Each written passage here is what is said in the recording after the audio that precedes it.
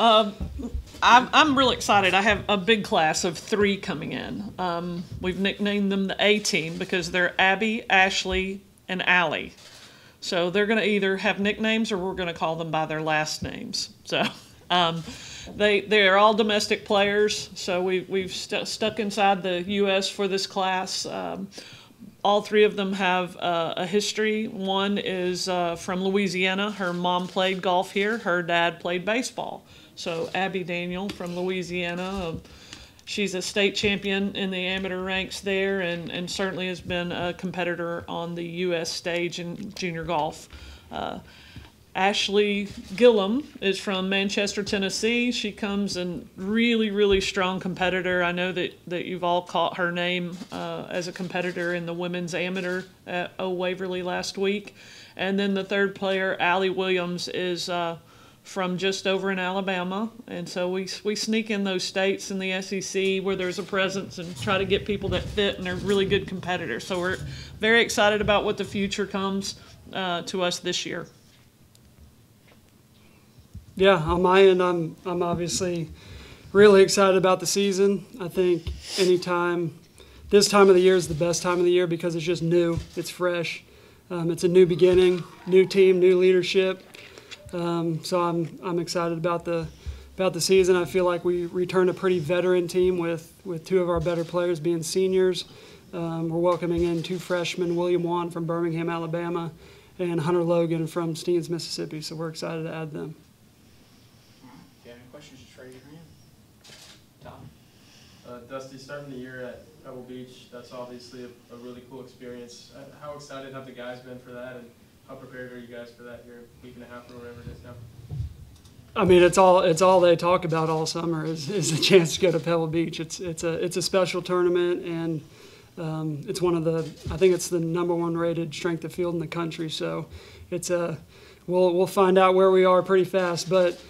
School starts Wednesday. We only have a week to prepare, so the guys have been playing all summer long, so they should be fresh and ready to go, kind of in their back end of their season because they go from spring season into the summer and then finish out in the fall, so that we should be prepared and ready. Do you have any Pebble Beach stories yourself? Ever played it or ever walked the grounds or anything like that? I have played it. I've been to this golf tournament. I mean, I went every single year while I was at Vanderbilt, so I went 6 years at Vanderbilt. We skipped my first year here, and then we went last year, so this will be my 8th time at that golf tournament. So it's a special one, and obviously to walk the grounds at Pebble Beach is cool, but I have played it, and it's probably at the top of my list. How cool is it going there in a year that the U.S. Open was just there however many months ago that is? I mean, it's special. I mean, I don't care if the U.S. Open's never played there again, to be honest with you. It's just such a beautiful place and a great test of golf with so much history. Ben, you bringing back a lot of players. Don't really lose too much from last year's team. Maybe coming off an NCAA tournament and bringing a pretty prolific freshman class. Where do you feel like this roster's at from a depth perspective? Well, I think that we're probably deeper this year than we've been in several years. We've had such strong freshman classes and not really had the other end of the roster covered. So hopefully some of the upperclassmen can bring in the younger ones quickly. And with Old Waverly and Mossy Oak, I think we've got such a shot selection difference in the 2 courses that we really can train in some different options for shots, especially short game. A lot of the youngsters these days want to use the 58 as much as possible, and really Mossy Oak doesn't really dictate that shot. So to have a complete different arsenal of shots at Mossy really is a factor, and it's one that they can use anywhere they ever go. So just the ability to have the 2 completely different golf courses and have that roster that'll kind of bring up the end and get those freshmen playing the 7, 8, 9 runners, it's huge. To each one of you, what do you think your strengths of your team is? I think this year for our team, it's the maturity on it. I feel like I said, our 2 of our best players are seniors, Peng Pichiku and Garrett Johnson. They played in so many golf tournaments. They have a lot of experience, and then obviously Ford Clay coming off a really solid freshman year. He's a year older. And then we got guys, obviously in the back end, like Ginger said, I think we're going to be very deep this year. So I feel like probably experience. Yeah, and I'd just say our depth. I look forward to being able to call on the freshmen. We've ridden them pretty hard these last couple of years, so now we've got a sophomore and a junior class that are very strong and experienced, but we also have really strong freshmen coming in that are going to threaten to take the travel spot. So it'll be a challenge to travel this year for us, which is what you hope you create. To have the depth for somebody to sneak in and take a spot from a junior is a big deal. Ben and Tyler. Junior, just obviously it's been kind of an eventful week and a half between Ashley playing in the women's am and Blair caddying in the final round. What was that like for you as a coach to look on and start seeing Mississippi State right in the middle of that? You know, I had messages from everywhere in the world. You know, we create relationships all over the world when we recruit and travel, and it was an amazing experience to be on this side of it and watch the world stage come to our home. And the men's golf side, I'm sure one of the results. Blair was almost as famous as Gabrielle Ruffles, the winner of the women's AM. I mean, it was such a great story, and what a huge part she played out there. And for Ashley to play another, I think she's played in 6 or 7 USGA events at this point. To have that in her backyard, she played really well and is a young player that's only going to get better. So, needless to say, the Maroon got a lot of TV time, and we had it out everywhere we could possibly have Maroon out. Dusty, what are your thoughts on the rest of the fall schedule? Obviously going to Trinity Forest and some of those other courses.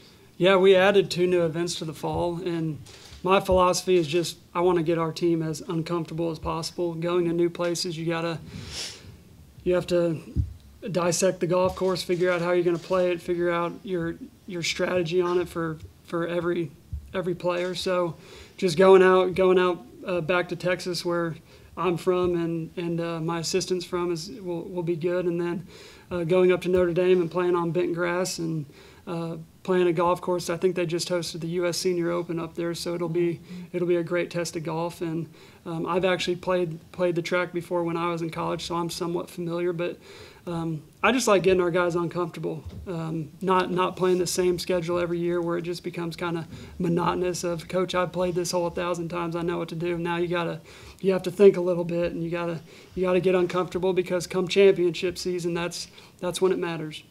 Being that your team is so experienced, do you feel like that uncomfortable factor is something that they're going to handle pretty well?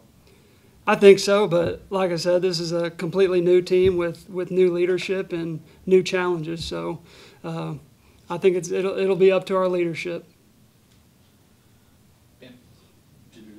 I know we talked about Aubrey at the end of last year, and she had dealt with some swing stuff and was maybe starting to click more toward the end of the year. What have you seen from her in the early game? She's done an amazing job. She finished strong for us and really played some solid golf at the national championship first round. Her and Blair Stockett will be our captains this year, so they've worked really hard on some skills and some inside things that they can provide the team and the structure of that. And her golf game is really sharp. I don't anticipate her being anywhere other than 1 or 2, but you never know. You never know. Blair's a junior, so have you had junior captains in the past? Yeah, we have, but they're so sharp and they're so hungry to win, and they're willing to do whatever it takes to get there. So practice long, meet with underclassmen to make sure that they're got a good understanding of what's going on and how we run things at Mississippi State. So I'm very excited about what role they're going to play. Tyler. Dusty, with the USAM winner yesterday being from Mississippi, obviously you have some pretty good Mississippi players on your roster, but how much of an emphasis is it to try to get kids like that and keep them in state and get them to come to Mississippi State? I mean, it's huge. You want the best players in Mississippi coming to Mississippi State, and we're hard at work every single day. I can speak for Ginger as well, and keeping that talent in the state. It's important. Anything else? All right. Thanks, guys. Thank you. Thank you.